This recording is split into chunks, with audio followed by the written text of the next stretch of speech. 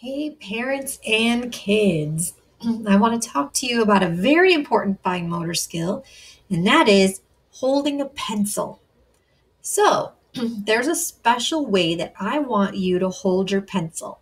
And when you do it this way, it means you are developing your brain to become amazing superpower brain.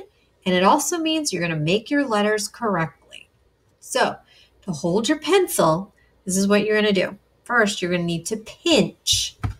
Pinch between your thumb and your pointer finger. You're going to pick your pencil up, pinching it, and hold it first like this. Then what you're going to do is you're going to spin it around so that it lays flat between your thumb and then the crook of your hand.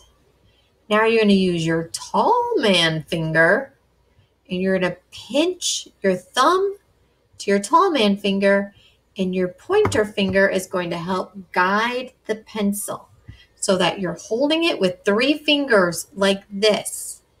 3 fingers. This help guide. Thumb and pointer help pinch. And all 3 fingers pinch together.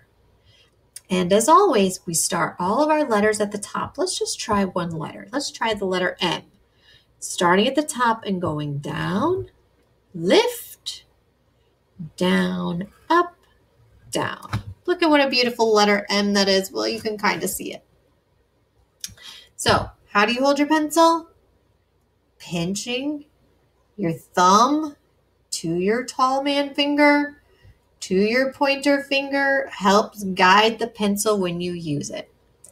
Next, I want to talk to you about scissors. And here I have a giant pair of scissors in front of me. I know your scissors are not this big, but what you do to hold your scissors, you need these fingers on the bottom and your thumb goes on the top. So when you set it down, you're going to feel your knuckles. You could even feel them hit the table. Your thumb is always pointed up, and then you can open and close, open and close. Let's practice both skills now. I'm going to get a marker. Holding my marker just like I was holding my pencil. See how I'm pinching? Let's make some wavy lines.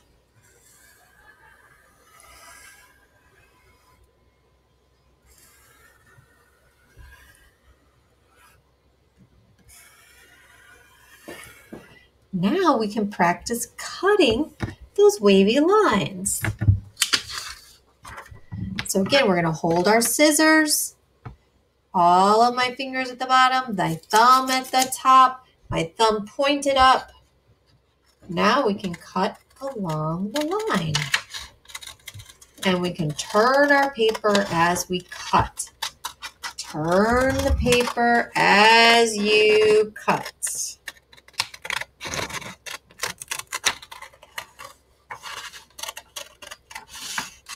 There we go, look at that. I cut out beautiful. Maybe we could even use this in a different art project. Okay, don't forget my pointers. When you all video yourselves doing your work, those are the ways I expect to see you holding your paper and your pencil and your scissors.